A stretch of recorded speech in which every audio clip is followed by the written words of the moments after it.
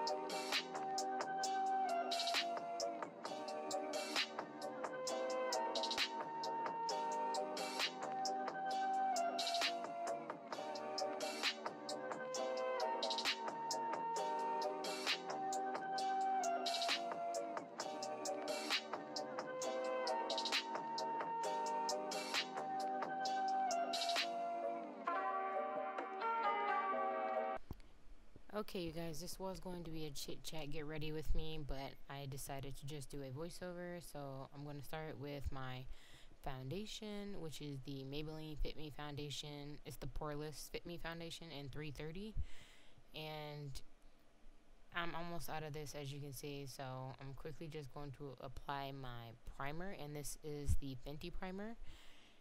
And as you're about to see, your girl is almost out of this. So while it's squirting everywhere, I'm also out because I had to pop the top off and, you know, do some ghetto things just to be able to prime my face.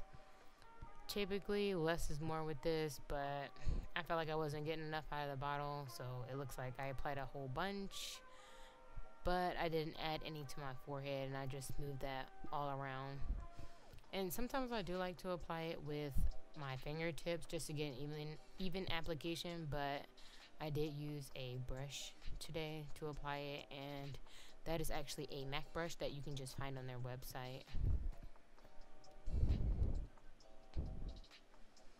Next, I am going to be actually applying the foundation, and as y'all can see, it looks more on the cool side, but it turns out good in the end.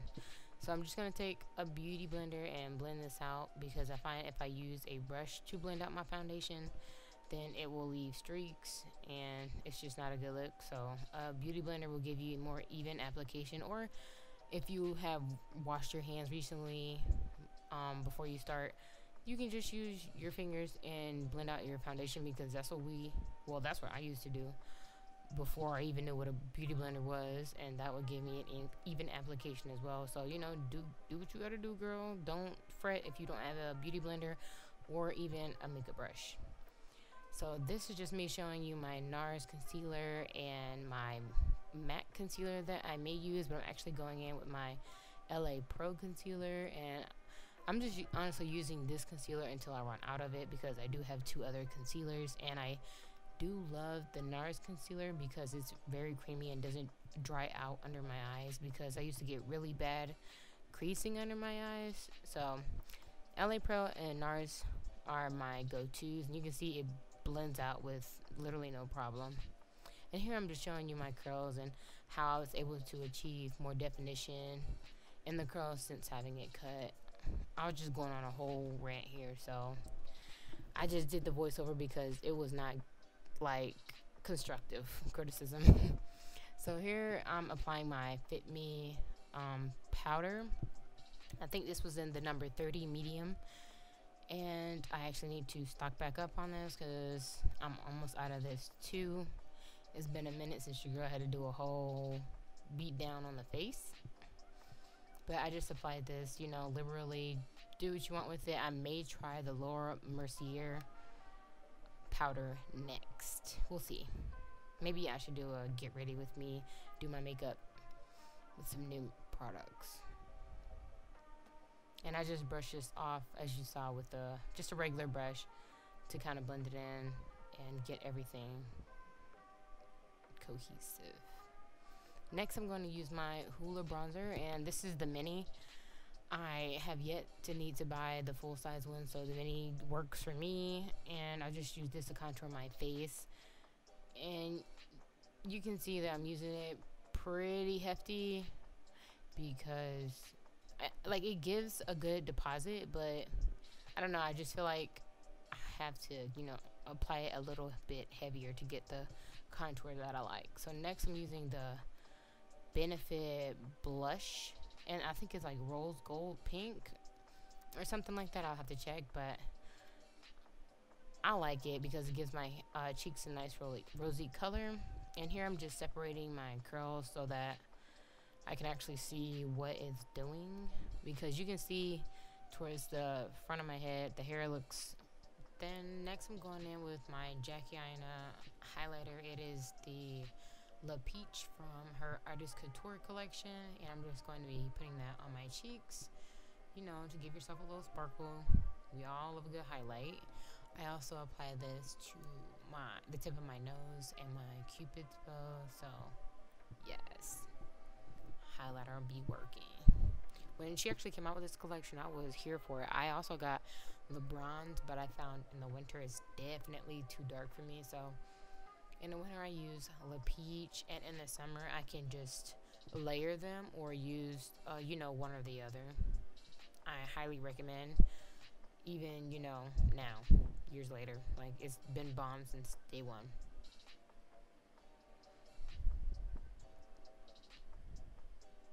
Next, I'm going to spray my Urban Decay All Nighter spray just to set all the powders on my face, because I feel like if I don't, then my face just looks entirely too powdery and nothing sets properly, and I want to know if I need to go back in and contour.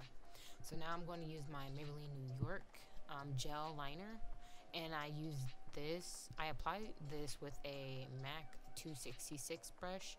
I also bought their latest one that they came out with, which was the 266S, the one you're looking at right now, but I have that one and the original MAC 266 angle brush. I would highly recommend you grab one because it's the easiest thing to apply my eyeliner. Next, I'm going to apply my mink lashes in style Miami by Lily Lashes, and I actually love these. I have 2 pairs of these, and I'm going to use the Duo Lash Glue. And I actually like the latex free one better. It glues down a lot faster.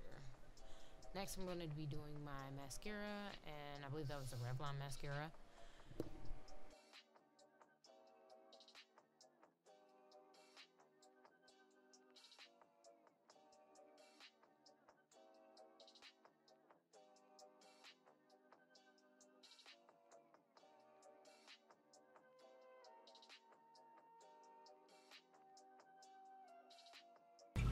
Okay, queens, and this is the final makeup look and hair, and I can say that I'm actually digging the hair. It's not too bad, and you know, the makeup, it's whatever, but really I'm just happy that I am able to start on my healthy hair journey with my hair and just have all of the dead ends gone, and I'm slowly cutting off the color. And just now that I've actually like cut some of the hair on top, like you can see that my roots are now curling up a lot more. Let me try to separate it. Like my roots are curling up a lot more. Before they were like super frizzy, super flat.